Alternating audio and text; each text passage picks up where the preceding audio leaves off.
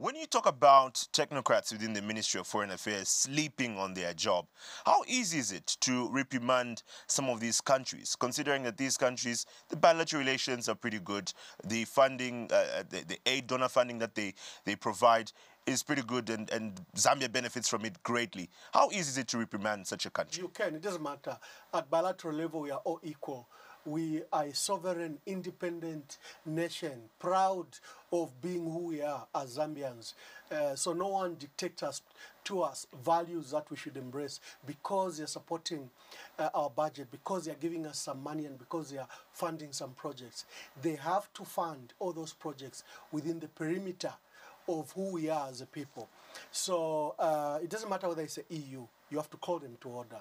It doesn't matter whether it's Americans, you have to call them to order.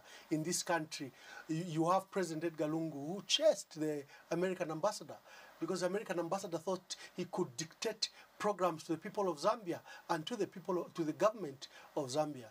And we revoked his status. It doesn't matter how big you are. We are Zambians and we are proud of who we are. No one should take that away. And it shouldn't, our relationship shouldn't be focused on a one-sided nature, junior, senior partners. We are not juniors to anyone.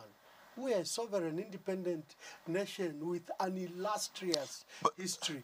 And Dr. Kaunda demonstrated how he upheld those relations. He was shoulder to shoulder, whether it was with Margaret Thatcher, whether it was with Ronald Reagan. He stood shoulder to shoulder, whether it was Mao Zedong from China.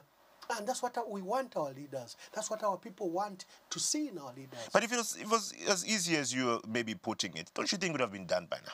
Okay, so what could have been done? As soon as a complaint was raised, and as soon as this matter became public, the Ministry of Foreign Affairs should have informed the nation that they've engaged the particular embassies. We should have seen pictures of those embassies summoned to the Ministry of Foreign Affairs. If the explanation was not satisfactory, there are mechanisms in which to institute your protest, including a démarche, sometimes even revocation of ambassador status. They give you another person, depending on the gravity of the offense, but you take action. Because if you don't, we are going to have this discussion next year. May 17th is an annual celebration for the LGBT against the phobias. So do we need this discussion next year? So it depends to how we handle this matter this year. We were speaking with foreign policy expert in Kelly's Kaunda earlier on today. And we're talking about where the cultures of one country need to carry on or be left when you are being hosted by another nation. You've been ambassador to more than just one country. At what point do some of your values as Zambia get left behind, even as you operate within your embassy? First of all, we have international law that guides all these matters. We have international relations practices that guides this. We have the famous 1961 Vienna Convention.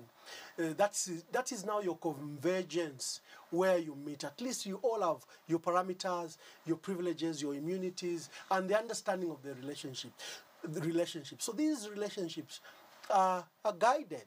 You've seen, for example, in Europe, certain European states say the women who are our own citizens but are Arabs and they want to wear the burqa, remember, which covers the whole woman's face.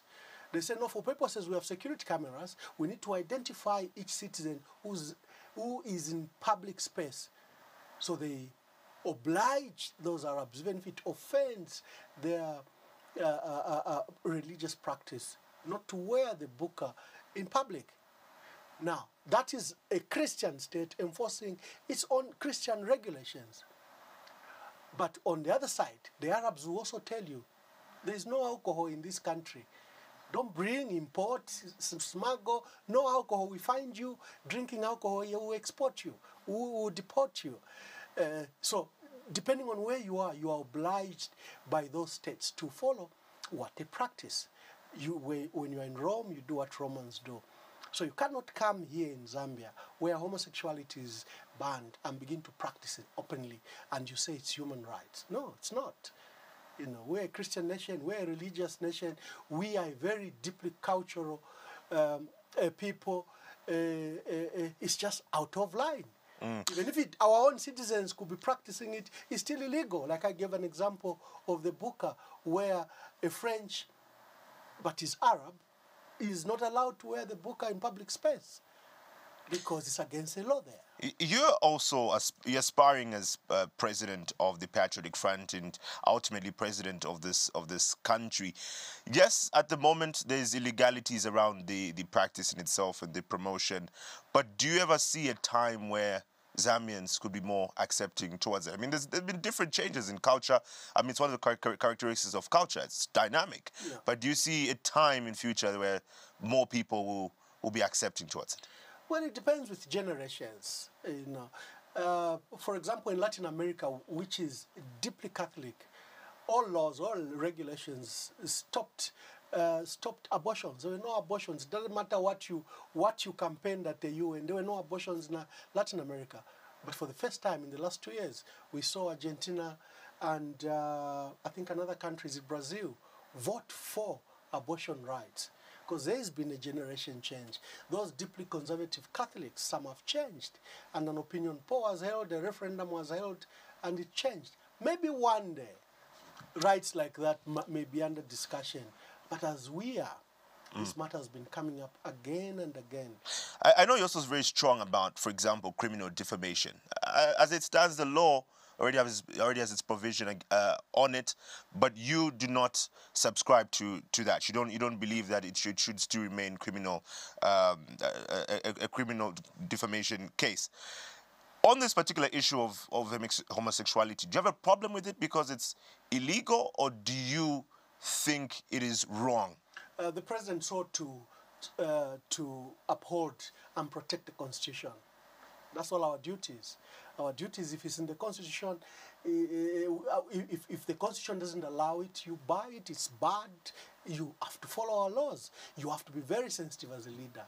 What are the feelings of the church? What are the feelings of our people on this matter? You have to recall your traditional and cultural values. It's not a one item, one perspective issue. It's a whole embodiment of a lot of things. It's illegal in the Constitution. It's a practice frowned upon by our people. Tradition and culture doesn't allow it. You know, then our Christian standing and our Christian heritage doesn't allow it. It has multiple entrances. Even up to now, homosexuality is not as colorful as people wish to are promoting it on social media. You see that even in America, it's a heavily contested debate.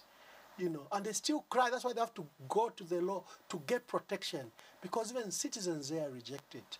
So I think we need to respect the country, its laws, its values. So meaning from your perspective, you raise an important matter. You're looking at it from the perspective of it being unlawful, and that's why you're against it. No. I've just put a whole range. I'm a Christian. We have a Christian heritage. You know how that matter is offensive to the Christians. Then we have our tradition and culture. We don't even have a name for it. Remember, there was a debate just the other day when the local news had to interpret what the president was saying, who those people are. And you heard that in Bemba there was a term that was used, Chimweka yupe. And others were saying, no, in fact, Chimweka yupe is for the intersex. And we have to distinguish. The intersex are not gay. They are not LGBT part of it. But people want to band them together. The intersex is a biological matter. It's those people that are born either girls turn out to be boys, or are born boys turn out to be girls, or are born with multiple organs. Those are the intersex. So even in our local language, we don't have a term for it. You can see that this is alien. This is not part of our culture, because we can't even find a term for LGBT.